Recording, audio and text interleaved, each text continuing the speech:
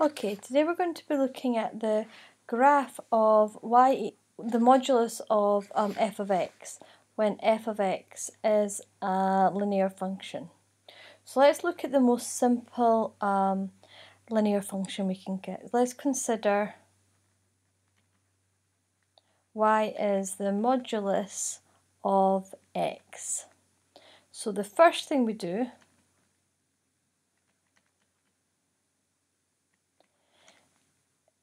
is draw y equals x. So that would be the same as just drawing y equals whatever the function is, f of x, in a more general sense. So let's get our x and y axis. So if we had just y equals x, it would be this. This is y equals x. Then what we do is we reflect in the x-axis. So this is the part of the line that's below, this is your x-axis, y-axis. So the part of the line that is below the x-axis. Now I'll change the colour.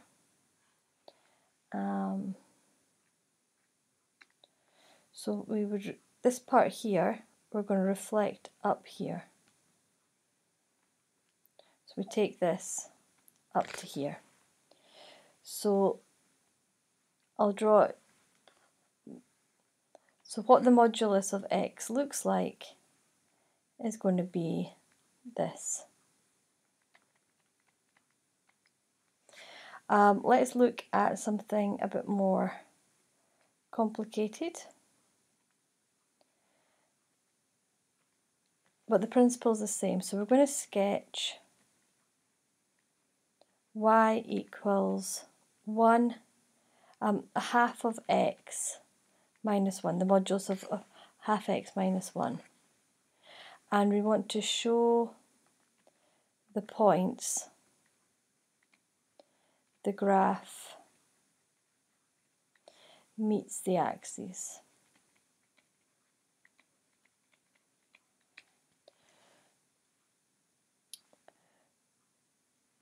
And we're going to use the graph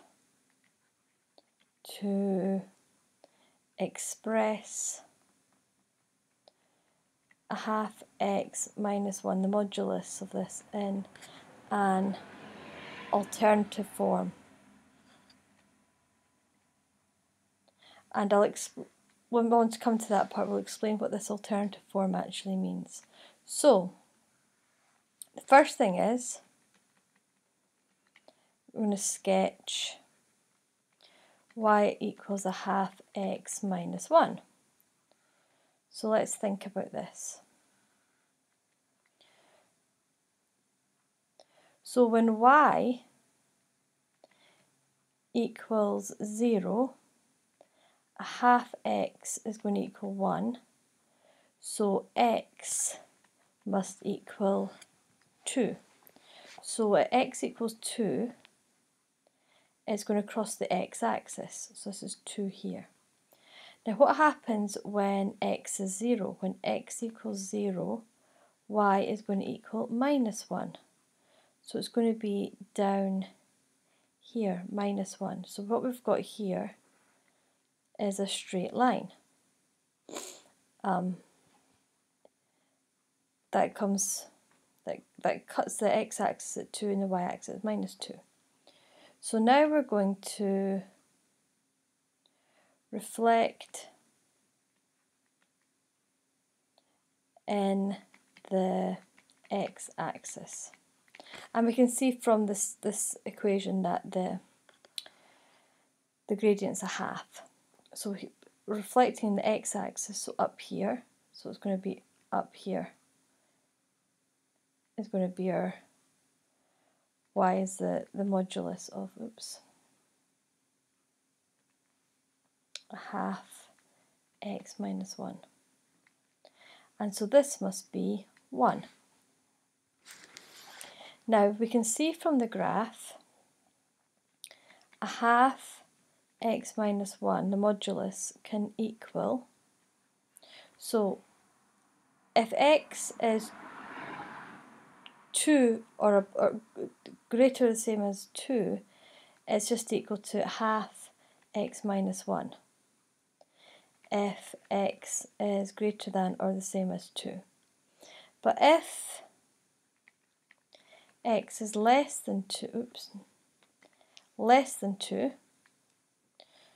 it comes up here, but it's going to be, you take the value of what it would have been if it was just y is a half x minus 1, and you find it's negative, so 2 negatives will be a positive. So this is the alternate form that we want to write in. Now we can use the graphing method to actually solve these equations. So before, last lesson we looked at 2x minus 1, the modulus of that equal to 3, and we found there were 2 roots at x equals minus 1 and x equals 2 when we solve this equation. Now let's consider this graphically. So we've got x, we've got y. If we were to just sketch this part, we would get, so it crosses the x-axis at, this is going to be a half, and it goes up like that, and oh dear, let's do that again. It's not very neat. Up like that, and it crosses the y-axis here at 1. Now, so this is y equals 2x minus 1. And then if we draw y equals 3 along here, so this is 3, we'll do this in a different colour.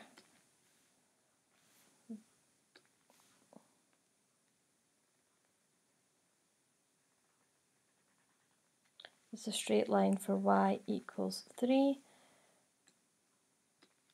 So here is 2, and here is minus 1. So you see this is a solution to this.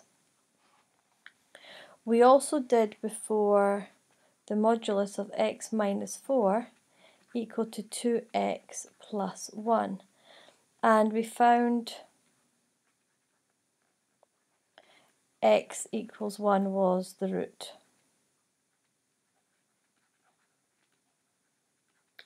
So let's consider this graphically.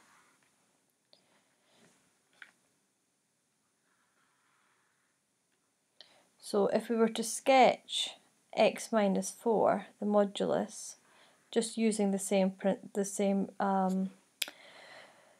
method as previously, it's going to cut the x-axis at 4, and then we're going to reflect it up here. So you've got y equals x minus 4, the modulus of that. Then we're going to think, what is x plus 1? So this is not the modulus, so we're just going to draw this here. So that would cut the y-axis at 1, the x-axis at minus a half, and then you'll get a straight line going right up here, and they meet at 1. Oh, x equals 1. Draw that a bit better. So this is x equals 1, where these two lines, this is y equals 2x plus 1. So you can see that this method is useful for solving these equations, as well as just getting being able to see what's actually going on. Okay, so I hope that helps.